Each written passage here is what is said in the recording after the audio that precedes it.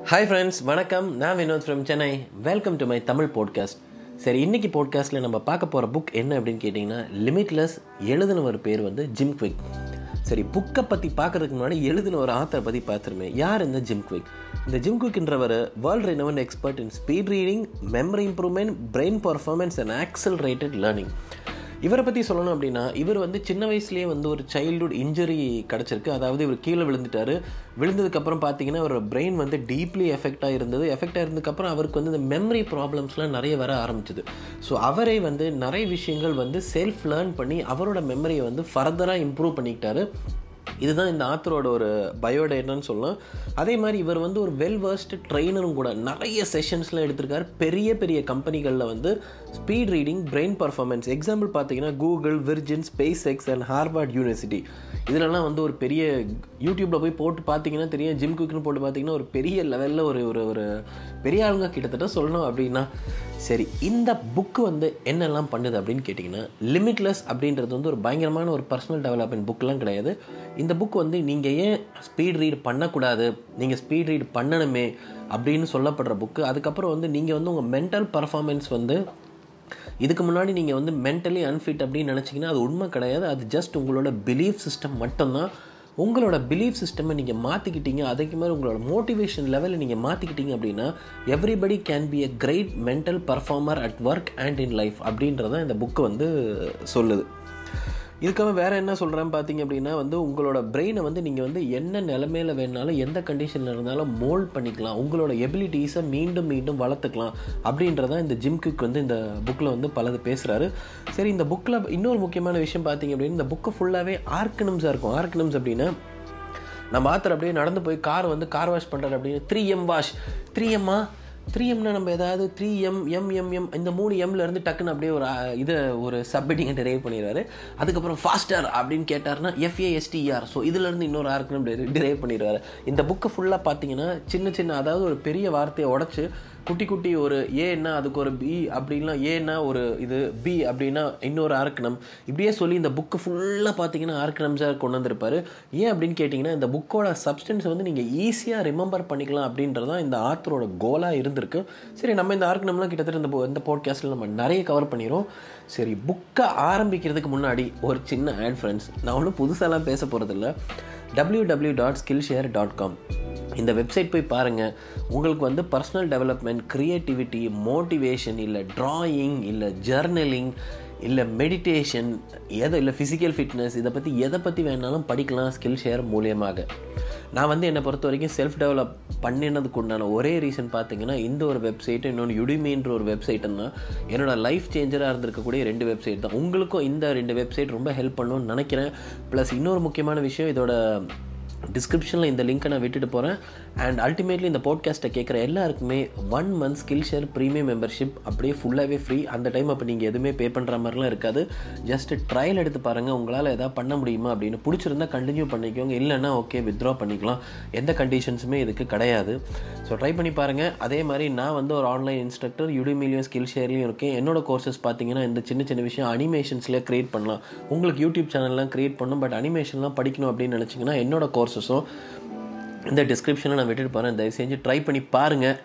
சரி, ரொம்ப time waste பண்ண விரும்பல. நம்ம வந்து டைரெக்டாக புக்குக்குள்ளே பார்ப்போம். சரி, ஃபஸ்ட் சாப்டரில் இவர் என்ன சொல்கிறார், ஃபண்டமெண்டல்ஸ். அதுக்கு கீழே வந்து என்ன சொல்கிறாருன்னா, ஃபண்டமெண்டல் ஸ்கில் வந்து லைஃப்பில் வந்து ரொம்ப முக்கியம். இந்த ஃபண்டமெண்டல் ஸ்கில்லை இவர் வந்து FASTER அப்படின்னு சொல்கிறாரு. F அப்படின்னா வந்து ஃபார்கெட் அப்படின்றாரு. ஃபார்கெட் அப்படின்னா வந்து ஃபார்கெட் பொட்டன்ஷியல் டிஸ்ட்ராக்ஷன் அப்படிங்கிறார். உங்களுக்குள்ளே ஏதாவது டிஸ்ட்ராக்ஷன் இருக்குன்னா அந்த டிஸ்ட்ராக்ஷனை நீங்கள் ஃபார்கெட் பண்ணணும் அப்படின்றாரு. இதுக்கு ஒரு சின்ன எக்ஸாம்பிள், நம்ம படிச்சுட்டே இருக்கும்போது மொபைல் ஃபோனை எடுக்கக்கூடாது, அது ஒரு டிஸ்ட்ராக்ஷன். ஃபார்கெட் த டிஸ்ட்ராக்ஷன். இது புரியுதா? எஃப்ன்ற வார்த்தைக்கு அடுத்தது வந்து ஆக்ட் அப்படின்றாரு. ஆக்ட் அப்படின்னா வந்து ஜஸ்ட் வந்து நீங்கள் வந்து வெறும் படிச்சுட்டு விட்டுறவே கூடாது. நீங்கள் ஏதாவது ஒன்று படிச்சிங்க அப்படின்னா வந்து தயவு செஞ்சு அதில் ஆக்ட் பண்ணணும். ஃபார் எக்ஸாம்பிள் ஒரு சின்ன இது சொல்கிறேனே, நிறைய பேருக்கு வந்து இந்த பாட்காஸ்டிங் பண்ணணும் அப்படின்ற மாதிரி ரொம்ப ஆசை இருக்கும். பாட்காஸ்டிங்கை பற்றி ப்ரௌஸ் பண்ணுவாங்க, பிளாக் படிப்பாங்க, எப்படியெல்லாம் பண்ணலாம்லாம் தெரிஞ்சு வச்சுருப்பாங்க. பட் அன்லெஸ் அந்த பாட்காஸ்ட்டை அவங்க கடைசி வரைக்கும் ஆரம்பிக்கவே மாட்டாங்க. இதுதான் நிறைய பேருக்கு இருக்குது. அதனால் நீங்கள் என்ன படிச்சிங்க அப்படின்னா தயவு செஞ்சு ஆக்ட் பண்ணுங்க அப்படின்ற மாதிரி சொல்கிறாங்க. அடுத்தது வந்து ஸ்டேட் அப்படிங்கிறாங்க. நீங்கள் ஏதாவது படிக்கிறீங்க அப்படின்னா நீங்கள் என்ன ஸ்டேட்டில் இருக்கீங்க அப்படின்றது வந்து ரொம்ப ரொம்ப முக்கியமான விஷயம். நான் என்னை பொறுத்த வரைக்கும் பார்த்தீங்கன்னா நான் நிறைய படிப்பேன் ஃப்ரெண்ட்ஸ். எனக்கு படிக்கிறது இந்த புக்கு அப்படின்னா கிட்டத்தட்ட ஒரு அடிக்ஷன் மாதிரின்னு சொல்லலாம். பட் நான் படிக்கும்போது பார்த்தீங்கன்னா என்னோடய ஸ்டேட் லெவலில் நான் மாற்றணும்னு நினைப்பேன். அதாவது நான் வந்து ஒரு இயர்ஃபோன்ஸ் போட்டுப்பேன். இயர்ஃபோன்ஸில் நீங்கள் பார்த்தீங்க அப்படின்னா வந்து ஏதாவது ஒரு நல்ல ஆப் எத்ரல் அப்படின்னு சொல்லி ஒரு ஆப் இருக்குது, பார்த்து தான் யூஸ் பண்ணுறேன். அதில் ஃபோக்கஸ் மியூசிக்னு வரும். அதை போட்டு நான் பாட்டு அப்படியே படிச்சுட்டே இருப்பேன். அப்படி இல்லை எதுவும் மானிட்டரியாக பே பண்ண முடியல அப்படின்னு கேட்டிங்கன்னா, இல்லை ப்ளே ஸ்டோர் இல்லை iOS ஸ்டோரில் பார்த்தீங்கன்னா பைஆரல் பீட்ஸ் அப்படின்னு இருக்கும். அதில் நீங்கள் பார்த்தீங்கன்னா ஃபோக்கஸ்ன்னு நீங்கள் போட்டிங்கன்னா நம்மளோட ஃப்ரீக்வன்சி பார்த்தீங்கன்னா ஒரு மெட்டா ஃப்ரீக்வன்சி இல்லை வந்து காமா ஃப்ரீக்வன்சி இந்த லெவலுக்கு வந்து நம்ம பிரெயினில் வந்து சவுண்ட் வேவ் வந்துகிட்டே இருக்குமா. ஸோ அந்த டைம் அப்போ நீங்கள் எதாவது படிக்கிறீங்க அப்படின்னா உங்களுக்கு ஈஸியாக ரிமெம்பர் பண்ணிக்கலாம் அப்படின்றதான் வந்து இந்த ஸ்டேட் அப்படின்னு சொல்கிறாங்க. அடுத்தது வந்து டீச். அப்படி டி ஃபார் டீச்னால் நம்ம எதாவது படிக்கணும் அப்படின்னா அதை இன்னொருத்தருக்கு சொல்லி கொடுக்கணும் அப்படின்னா அந்த இன்ஃபர்மேஷன் வந்து உங்களுக்குள்ளே அப்படியே ரீட்டைன் ஆகிக்குமா. அப்புறம் ஈன்னு சொல்கிறாரு, important and many people enter important task in their schedule but forget to enter opportunities for personal growth and development அப்படிங்கிறாரு. நம்ம ஒரு டாஸ்க் லிஸ்ட் வச்சுருப்போம், இன்றைக்கி இதை பண்ணலாம் அப்படின்ற மாதிரி ஒரு டாஸ்க் இருக்கும். பட் அந்த டாஸ்க் வந்து நம்மளை எப்படி ஆப்பர்ச்சுனிட்டி க்ரியேட் பண்ணுது அப்படின்றத பற்றி நம்ம வந்து பார்க்கவே மாட்டோம். அதுதான் அவர் ஈன்னு சொல்கிறாரு. அடுத்தது வந்து ரிவ்யூ அப்படின்னு சொல்கிறாரு. ரிவ்யூன்னா வந்து நம்ம ஏதாவது புஸ்தகம் படிச்சிட்டோன்னா அந்த புஸ்தகத்தை பற்றி அப்படியே விட்டுருவோம். ஒரு 2 வருஷத்துக்கு பார்த்தீங்கன்னா அந்த புக்கு வந்து அப்படியே தான் தூங்கும். அதை பற்றி நம்ம திரும்ப வரவே மாட்டோம். அப்படி கிடையவே இருக்கக்கூடாது அப்படின்றாரு. மோர் frequent review of something what you read அப்படின்றது ரொம்ப ரொம்ப இம்பார்ட்டன்ட். இப்போ புரிஞ்சிருக்குமே ஃபாஸ்டர் அப்படின்றதோட அர்க்கணம் என்ன அப்படின்னு. சரி, அர்க்கணம் வந்துருச்சு. அடுத்ததுக்கு போவோம். ரெண்டாவது வந்து இந்த 3 M's அப்படின்றது. 3 M mind set, motivation and methods. சரி, எம்முக்கு போய் பார்ப்போமே. மைண்ட் செட் அப்படின்றது வந்து ஃபஸ்ட்டு வந்து லிமிட்டேஷனை பற்றி பேசுகிறாரு. நம்மளை வந்து ரொம்ப லிமிட் பண்ணிக்கிட்டோம் அப்படின்னு சொல்கிறாரு. அதாவது என்னால் இது பண்ண முடியுமா, என்னால் இது முடியுமா, can I do it, is it possible for me, இந்த மாதிரி ஒரு லிமிட்டட் மைண்ட் செட்டை ஃபஸ்ட்டு வந்து தூக்கி எறிங்க அப்படிங்கிறாரு. உங்களோட மைண்ட் செட்டை வந்து என்னால் எதுவும் செய்ய முடியும் அப்படின்ற ஒரு லிமிட்லெஸ் மைண்ட் செட்டுக்கு நீங்கள் வந்து கொண்டு போகணும் அப்படின்ற மாதிரி ஜிம் குவிக் சொல்கிறாரு. அடுத்தது பார்த்தீங்கன்னா மோட்டிவேஷனை பற்றி சொல்கிறாரு.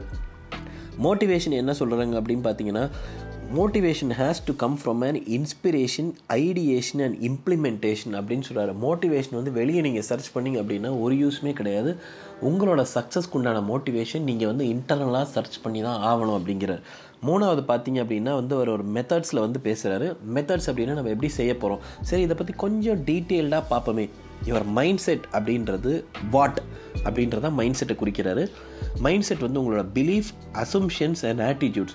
இந்த எந்த பிலீஃப், அட்டம்ஷன்ஸ் அண்ட் ஆட்டிடியூடை வந்து நீங்கள் வந்து ப்ரீ இன்ஸ்டால்டாக உங்ககிட்ட இருக்கிறது கிடையாது. அதாவது நீங்கள் பிறக்கும் போதே நீங்கள் வந்து என்னால் முடியாது அப்படின்னு நினச்சி யாருமே பண்ணுறது கிடையாது. போக போக லைஃப்பில் வந்து வரும்போது ஒரு பிரச்சனைகள் வரும்போது உங்களோட மைண்ட் செட் வந்து மாறுது அப்படின்ற மாதிரி சொல்கிறாரு. Any limitations R self imposed and that your true potential is within your control அப்படின்னு சொல்கிறாரு.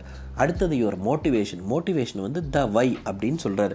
மோட்டிவேஷன் வந்து ஃபிக்ஸடே கிடையாது. You can generate motivation everyday அப்படின்றாரு. எப்படி மோட்டிவேஷனை ஜென்ரேட் பண்ண முடியும் அப்படின்னு கேட்டிங்கன்னா ரிப்பீட்டேஷன் மூலயமா பண்ண முடியும். அதே மாதிரி உங்களோட மோட்டிவேஷனுக்கு பின்னாடி ஒரு பர்பஸ் வேணும் அப்படின்னு சொல்கிறாரு.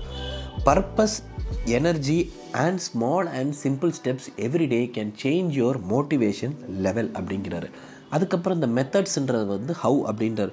இப்போ உங்களுக்கு புரிஞ்சிருக்கும் அந்த what, the why and how அப்படின்றது தான் நீங்கள் இனிமேல் படிக்க போகிறீங்க. எப்படி ஃபோக்கஸ் பண்ணணும், எப்படி ஸ்டடி பண்ணணும், எப்படி மெமரைஸ் பண்ணணும், அப்புறம் வந்து speed reading and thinking clearly, இந்த கான்செப்ட் எல்லாம் தான் இந்த புக்கில் வந்து ஹவு அப்படின்ற வந்து ஹெட்டிங்கு கீழே வந்து இவர் வந்து கொண்டு வர்றாரு. சரி, அடுத்த மெத்தடை பற்றி சொல்கிறாரு. 4-3-2-1 மெத்தட். இனி அவர் ஃபுல்லாக மெத்தடாகவே சொல்லிக்கிட்டே இருக்காரு அப்படின்னு பார்த்தீங்கன்னா இந்த புக்கு ஃபுல்லாகவே வந்து மெத்தடாக தான் இருக்கும். பட் இது கஷ்டமான ஒரு விஷயங்கள்லாம் கிடையாது. உங்களால் ஈஸியாக ஃபாலோ பண்ணிக்க முடியும். எல்லா மெத்தடுமே ஈஸி தான். சரி, இந்த 4-3-2-1 மெத்தட் அப்படின்றது வந்து ஃபஸ்ட்டு வந்து இவர் ஸ்பீட் ரீடிங்க்கு இண்டிகேட் பண்ணுறாரு. எப்படி சொல்கிறாருன்னா, இந்த 10 மினிட் டைம் ஃப்ரேம், இந்த எக்ஸசைஸ் வந்து 10 மினிட்ஸ் வச்சுக்கணுமா. அதாவது ரொம்ப ஈஸியான புக்கு, ரொம்ப அதாவது டெக்னிக்கல்லாம் கிடையாது, ஜஸ்ட் ஒரு சின்ன புக்குன்னு வச்சுக்கோ. இதை வந்து ஃபஸ்ட்டு வந்து டைமர் செட் பண்ணி 4 நிமிஷத்துக்கு படிக்க சொல்கிறாரு. 4 நிமிஷத்துக்கு படிக்கணும். எவ்வளோ படிக்க முடியும் அண்டர்லைன் பண்ணுங்க அப்படின்ற மாதிரிலாம் சொல்கிறாரு.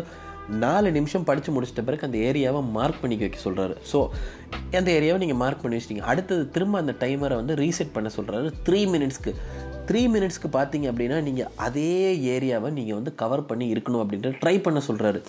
அடுத்தது பார்த்தீங்க அப்படின்னா 2 மினிட்ல அதே ஏரியா வந்து டைமர் வச்சு ட்ரை பண்ண சொல்கிறாரு. அப்புறம் லாஸ்ட்டாக 1 மினிட். நீங்கள் இந்த ப்ராக்டிஸை நீங்கள் முடிச்சிங்க அப்படின்னா வந்து உங்களுக்கே புரிஞ்சிருக்கும் உங்களால் எவ்வளோ வேகமாக படிக்க முடியும் அப்படின்றத. தயவு செஞ்சு இந்த போட்காஸ்ட்டை முடிஞ்சால் ஸ்டாப் பண்ணி கூட வச்சுட்டு கூட ட்ரை பண்ணுங்கள். ஒன்றுமே தப்பெல்லாம் கிடையாது. இந்த 4-3-2-1 மெத்தட் தான் first fundamental basis of speed reading friends. என்னால் கிட்டத்தட்ட ஒரு வாரத்துக்கு ஒரு புக்கு படிக்க முடியுது அப்படின்னா வந்து இதில் வந்து 90% கம்ப்ளீட்லி ஸ்பீட் ரீடிங் தான். அந்த ஸ்பீட் ரீடிங்க்கு இந்த ஃபண்டமெண்டல் பிரின்சிபல் பார்த்தீங்கன்னா இந்த 4-3-2-1 மெத்தடு தான். சரி, இதை ஜஸ்ட்டு ட்ரை பண்ணி பாருங்கள். அடுத்தது வந்து எஃபெக்டிவ் கொஸ்டின்ஸ் அண்ட் ஆர்கனம்ஸ். எந்த ஒரு விஷயங்களோ எந்த ஒரு செயலோ நம்ம செய்கிறதுக்கு முன்னாடி நம்ம வந்து 3 கேள்விகள் வந்து நமக்குள்ளே கேட்டுக்கணும் அப்படின்றாரு. என்ன கேள்வி அப்படின்னா, what to I believe I ஆம் கேப்பபிள் ஆஃப்? ரெண்டாவது, what have I accomplished in the past? மூணாவது, what is possible for me? நல்ல அருமையான ஒரு கேள்வி இல்லையா? இந்த 3க்கும் உங்களுக்கு விட தெரிஞ்சது அப்படின்னா நீங்கள் வந்து இந்த நெகட்டிவ் மைண்ட் செட் பேட்டர்னுக்கே போக மாட்டீங்க அப்படின்ற மாதிரி இவர் வந்து சொல்கிறாரு. இந்த நெகட்டிவ் மைண்ட் செட்டுக்கு இன்னொரு ஆர்கனமும் சொல்கிறாரு. LIE அப்படின்னா என்ன அப்படின்னு கேட்டிங்கன்னா, லிமிட்டெட் ஐடியா என்டர்டெயின். சின்ன வயசுலேருந்து இந்த லைஸை வந்து அப்படியே சொசைட்டி கம்யூனிட்டி எல்லாமே நம்ம காதில் போட்டுக்கிட்டே இருப்பாங்களா, அதனால் நீங்கள் என்ன பண்ணுவீங்க, லிமிட்டெட் ஐடியா என்டர்டெயின், இதுதான் உங்களுக்குள்ளே இருக்குது அப்படின்ற மாதிரி சொல்கிறாரு. நல்லா ஞாபகம் வச்சுக்கோங்க, ரொம்ப முக்கியமான ஒரு 3 விஷயம். What to I believe I ஆம் கேப்பபிள் ஆஃப், என்னால் என்ன முடியும் அப்படின்றாரு. What have I accomplished in the past, நம்ம என்ன செஞ்சுருக்கோம். மூணாவது, what is possible for me, ஃப்யூச்சரில் உங்களால் என்ன செய்ய முடியும். இந்த 3 கேள்வியும் ரொம்ப ரொம்ப பவர்ஃபுல்லான கொஸ்டின்ஸ் ஃப்ரெண்ட்ஸ் இந்த புக்கில் கேட்டிருக்காரு. அடுத்தது வந்து எஃபெக்டிவ் ரீடிங் அப்படின்றாரு. இதில் நம்ம என்ன சொல்கிறாரு இந்த ஆத்தர் பார்த்தீங்கன்னா, ஒரு ஸ்கூல் போகிற பையன், அதே ஸ்கூல் வேணால் ஒரு காலேஜ் இருக்க ஒரு ஆள்னு வச்சுக்கோங்களேன், அவர்கிட்ட வந்து ஒரு காலேஜ் புக்கை கொடுத்து படிக்க சொல்கிறாரு. கண்டிப்பாக அந்த புக் வந்து அவர் படிக்க சான்ஸ் இல்லை, போர் அடிச்சிருக்கோம். அவர்கிட்ட வந்து ஒரு ஃப்ரெண்டு வராரு, அவர் ஒரு புதிய புக்கை கொடுக்குறாரு. டேய், இந்த புக் என்னோடய லைஃபே மாற்றிருச்சு, இந்த புக்கை நீ படித்த அப்படின்னா வந்து உன் வாழ்க்கையே மாறிடும் அப்படின்ற மாதிரி ஒரு புக்கு தராரு. இப்போ இந்த ஸ்டூடெண்ட் வந்து எந்த புக் எடுத்து படிப்பாருன்னு நினைக்கிறீங்க? இந்த காலேஜ் புக் எடுத்து படிப்பாரா, இந்த லைஃப் சேஞ்சிங் புக் எடுத்து படிப்பாரா அப்படின்னு கேட்டால் கண்டிப்பாக இந்த ஒரு பர்டிகுலர் பர்சன் இந்த லைஃப் சேஞ்சிங் புக்கை தான் படிப்பார் இல்லையா? ஏன் அப்படின்னு கேட்குறோம் அப்படின்னா, இதனால் வந்து நம்ம வாழ்க்கையை மாற்ற போதா அப்படின்றாங்க, அதுதானே நம்ம ஃபோக்கஸ் பண்ணோம். ஸோ இதுக்கு ஒரு 3 கேள்வி, ஒரு புக் எந்த புக்கை படிக்கிறதுக்கு முன்னாடி ஒரு 3 கொஸ்டின் கேளுங்க அப்படின்ற மாதிரி சொல்கிறாரு. ஏன் அப்படின்னு கேட்டிங்கன்னா, இந்த பர்டிகுலர் புக்கில் இருந்து என்ன இன்சைட் நான் எடுத்துக்க போகிறேன், கிரேட் இன்சைட் நான் எடுத்துக்க போகிறேன். ரெண்டாவது கொஸ்டின், இந்த இன்சைட் என்னோடய வாழ்க்கையை வந்து எப்படி மாற்ற முடியும். மூணாவது வந்து என்னால் எப்போ என்னோடய வாழ்க்கையை மாற்ற முடியும் இந்த இன்சைட் வச்சு அப்படின்ற மாதிரி ஒரு 3 கொஸ்டின். இவர் என்ன சொல்கிறார் அப்படின்னா, எந்த புக்கை நீங்கள் படிக்கும் போதும் இந்த கேள்வியை வந்து நீங்கள் கேட்டு பார்க்க ஆரம்பிங்க அப்படின்னா கண்டிப்பாக இந்த புக்கை படிக்காமல் இருக்கவே மாட்டீங்க அப்படின்றாரு.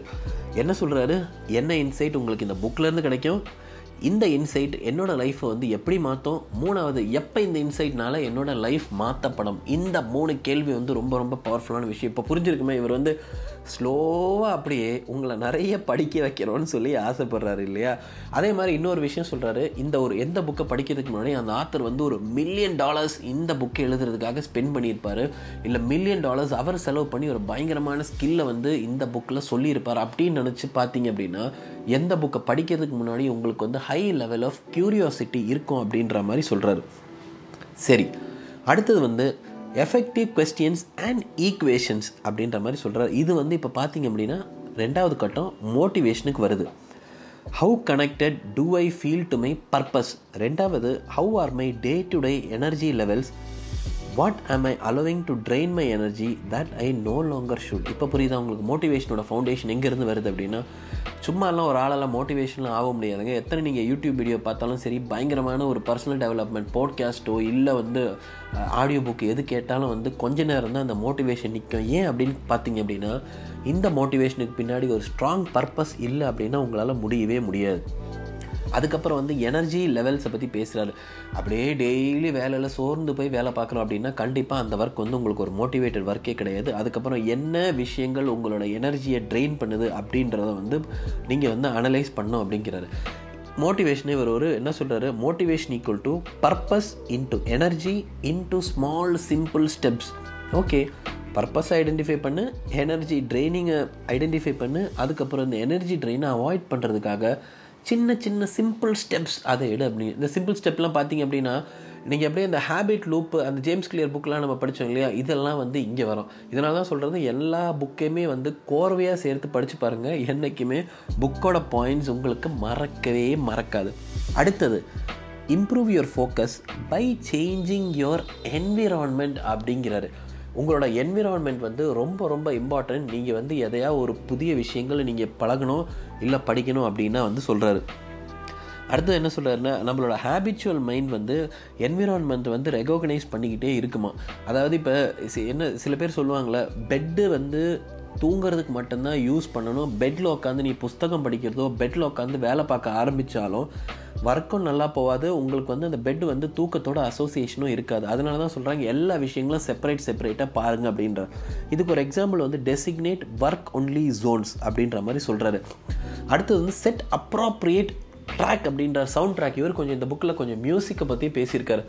இந்த பர்டிகுலர் மியூசிக் இல்லை, இந்த பர்டிகுலர் டோன் கேட்டால் நீங்கள் வந்து ஒரு மாதிரி எனர்ஜி ஆயிடுவீங்க அப்படின்னு ஃபீல் பண்ணிங்க அப்படின்னா அந்த மாதிரி டோனை வந்து நீங்கள் ஃப்ரீக்வெண்ட்டாக கேளுங்க அப்படின்ற மாதிரி சொல்கிறாரு. அதுக்கப்புறம் give your device a specific task அப்படின்ற மாதிரி சொல்கிறாரு. அதாவது பர்சனல் ஃபோன் அப்படின்னா பர்சனல் யூஸ் மட்டும்தான் பண்ணோம், ஒர்க் ஃபோன் அப்படின்னா ஒர்க் மட்டும்தான் யூஸ் பண்ணோம், personal computer work computer, personal iPad work iPad, இந்த மாதிரி எல்லாமே வந்து செப்பரேட் பண்ணுங்கள். அதே மாதிரி உங்களோட என்விரான்மெண்ட்டை வந்து செப்பரேட் பண்ணிக்கோங்க அப்படின்ற மாதிரி சொல்கிறாரு.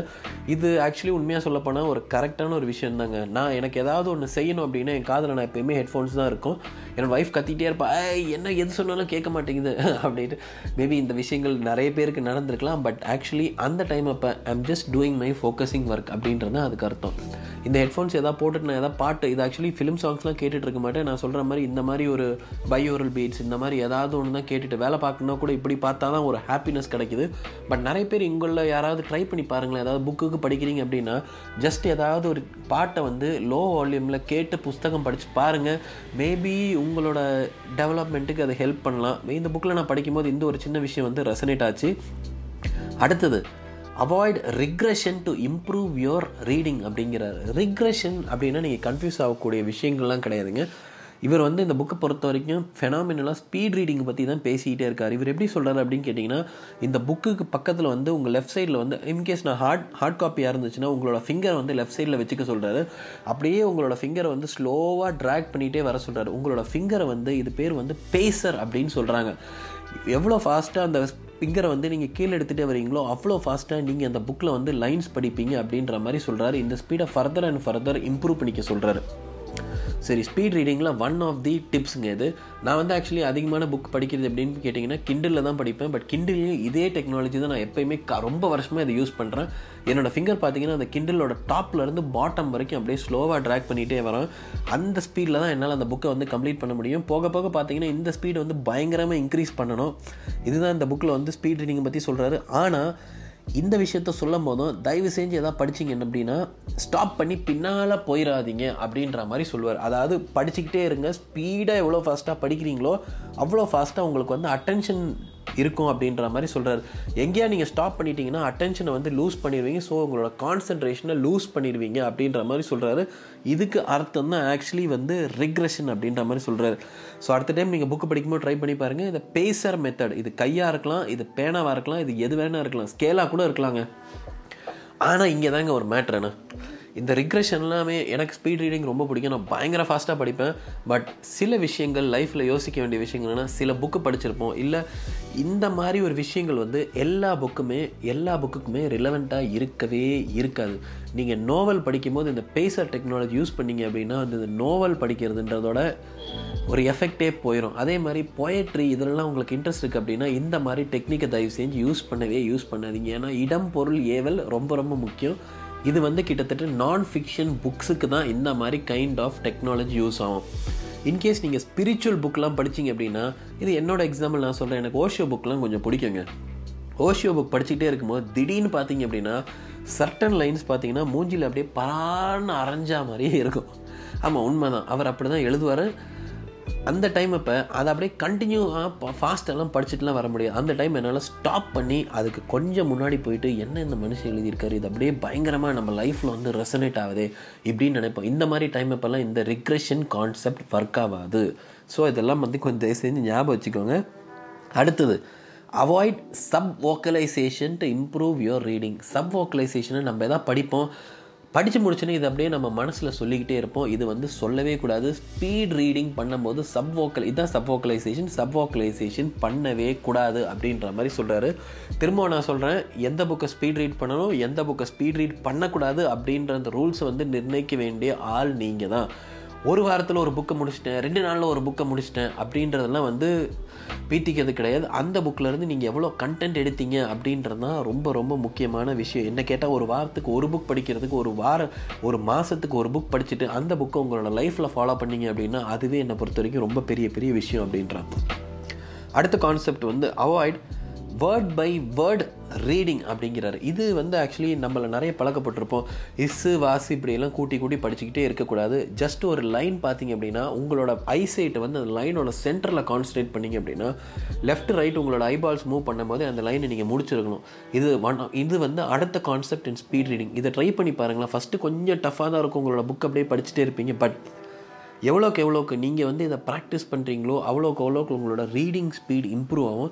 இன்னொரு விஷயம், இது பார்த்தீங்கன்னா நிறைய வீடியோ கேம் விளையாடுறவங்களுக்கு இந்த ப்ராப்ளம் கண்டிப்பாக இருக்கவே இருக்காது. ஏன் அப்படின்னு பார்த்தீங்கன்னா அவங்களோட ஃபீல்ட் ஆஃப் விஷன் வந்து கிட்டத்தட்ட ரொம்ப ரொம்ப அதிகமாக இருக்கும். இது நான் ஏன் சொல்கிறேன் அப்படின்னு கேட்டிங்கன்னா, நான் நிறைய வீடியோ கேம் எழுதுவேன் மக்களே, வீடியோ கேம் விளையாடுவேன். வீடியோ கேம்னால் உருப்படியாக எனக்கு தெரிஞ்சு நடந்த நல்ல விஷயங்கள் இதுதான். ஃபீல்ட் ஆஃப் விஷன் வந்து பயங்கரமாக இம்ப்ரூவ் ஆகும். அதாவது ஒரு புக்கை வந்து நீங்கள் பார்க்குறீங்க அப்படின்னா என்னால் ஒரு பர்டிகுலர் வேர்டை வந்து ஃபோக்கஸ் பண்ண முடியாது. அல்டிமேட்லி அந்த லைனே தான் கம்ப்ளீட்டாக எனக்கு தெரியும். ஸோ அதனால என்னோடய ஸ்பீட் ரீடிங் ஸ்கில்ஸ் வந்து ரொம்ப ஃபாஸ்ட்டாக இம்ப்ரூவ் பண்ணிக்கலாம். ஸோ யாராவது என்ன மாதிரி வீடியோ கேம் விளையாடுறீங்க அப்படின்னா உங்களுக்கு கண்டிப்பாக இது ஒரு நல்ல விஷயம் ஃப்ரெண்ட்ஸ். அப்பாடா, என்னோடய பெருமையை நான் இன்றைக்கி சொல்லிட்டேன், ரொம்ப சந்தோஷம். சரி, ஓகே, இது வரைக்கும் நம்ம படித்தாச்சு. அடுத்தது என்ன சொல்கிறேன் அப்படின்னு பார்த்தா, spend 20 minutes per day training your reading muscle. இது தாங்க இந்த புக்கில் ரொம்ப ரொம்ப இம்பார்ட்டண்ட்டான ஒரு விஷயம். ஒரே ஒரு நாள் உட்காந்து ஒரு புக்கு மொத்தமாக முடிக்கிறேன் அப்படின்ற அந்த ஹேபிட்டை கொண்டாந்தீங்க அப்படின்னா என்னை பொறுத்த வரைக்கும் இந்த habit completely waste. Everyday at least நீங்கள் மினிமம் 15 to 20 minutes ஆகுது இந்த புஸ்தகம் படிக்கிற ஸ்கில்லை வந்து டெவலப் பண்ணிங்கன்னா மட்டும்தான் இந்த அத்தனையுமே யூஸ் ஆகும். ஸோ எவ்ரிடே நீங்கள் எது பண்ணி தான் ஆகணும் அப்படின்ற மாதிரி சொல்கிறாரு. அதே மாதிரி இந்த ஸ்பீட் ரீடிங் எவ்ரிடே ட்ரை பண்ணுங்க அப்படின்ற மாதிரி இவர் சொல்கிறாரு. 20 minutes per day நீங்கள் வந்து ஸ்பீட் ரீடிங் பண்ண ஆரம்பிச்சு. இந்த பேசர் டெக்னிக்லாம் வந்து ஃபஸ்ட்டு கொஞ்சம் டஃப்பாக இருக்கிற மாதிரி இருக்கும். அதுக்கப்புறம் ப்ராக்டிஸ் பண்ணிங்க அப்படின்னா செம்ம ஃபாஸ்ட்டாக நீங்கள் வந்து ஒரு புக்கை வந்து ஃபினிஷ் பண்ணலாம். இது வந்து 100% ப்ராக்டிக்கலாக நீங்கள் கேட்டிங்கன்னா இதுக்கு அப்ளிகபிள். நானே ஒரு பெரிய எக்ஸாம்பிள். ஏன் அப்படின்னு கேட்டிங்கன்னா, என்னோடய ஆஃபீஸ் போகிறது கிட்டத்தட்ட ஒரு 1.5 மணி நேரம் ஆகும். ஈவினிங் திரும்ப வந்து வீட்டுக்கு வரதுக்கு ஒரு 1.5 மணி நேரம் ஆகும். ஒரு நாளைக்கு ஒரு 3 மணி நேரம்னு சொல்ல முடியாது, ஒரு 2.5 மணி நேரம் ஃபுல்லாகவே ஒரு ஜர்னி டைமிங் தான். இந்த 2.5 hours கிட்டத்தட்ட பார்த்தீங்க அப்படின்னா என்னால் ஒரு 3/4 புக்குக்கு மேலே என்னால் ஒரு நாளைக்கு முடிக்க முடியும். ஸோ எப்படி இந்த போட்காஸ்ட்டில் நீ பண்ணுற ஒரு வாரத்துக்கு படிக்கிறே அப்படின்னா இதோட சீக்ரெட் இது தான். என்னால் வந்து என்னோடய ஜர்னி டைமை வேஸ்ட் பண்ண முடியாது. இதுக்கு நான் புஸ்தகம் தான் படிக்கணும் அப்படின்றது அவசியம் கிடையாது. யூடியூப்லேருந்து நிறைய வீடியோ டவுன்லோட் பண்ணி வைப்பேன். இந்த புக்கோட அனிமேஷனோ இல்லை இந்த புக்கோட டிஸ்கிரிப்ஷன் இந்த மாதிரி எதையாவது ஒன்று எடுத்து போட்டுக்கிட்டு ஒரு புக்கை ஃபினிஷ் பண்ணுறதுக்கு இந்த ஒரு வாரத்துக்குள்ளே நீங்கள் பார்த்தீங்க அப்படின்னா வந்து நிறைய சோர்ஸஸ் இருக்கும் ஒரு பர்டிகுலர் புக்குக்காக. ஸோ அல்டிமேட்லி எல்லா பாயிண்ட்ஸுமே அந்த பர்டிகுலர் புக்கோட பாயிண்ட்ஸோ என்னால் வந்து கவர் பண்ண முடியும். ஸோ இது one of the important things. உங்ககிட்ட நான் சொல்கிறது, ஒரு நாளைக்கு ஜஸ்ட் 20 minutes மாத்திரம் ஸ்பெண்ட் பண்ணி பாருங்களேன். உங்களோட லைஃப் அண்ட் பர்சனல் டெவலப்மெண்ட்டில் லைஃபோட பாதையில் போகிறதுக்கு ஒரு 1 monthல நீங்கள் எவ்வளோ சேஞ்சை நீங்கள் வந்து பார்ப்பீங்க அப்படின்றது உங்களுக்கு தெரிய வரும். சரி, அதுக்கப்புறம் இதில் என்ன சொல்கிறாரு, திரும்ப அதே தான் சொல்கிறாரு, பேசர் யூஸ் பண்ணுங்கிறாரு.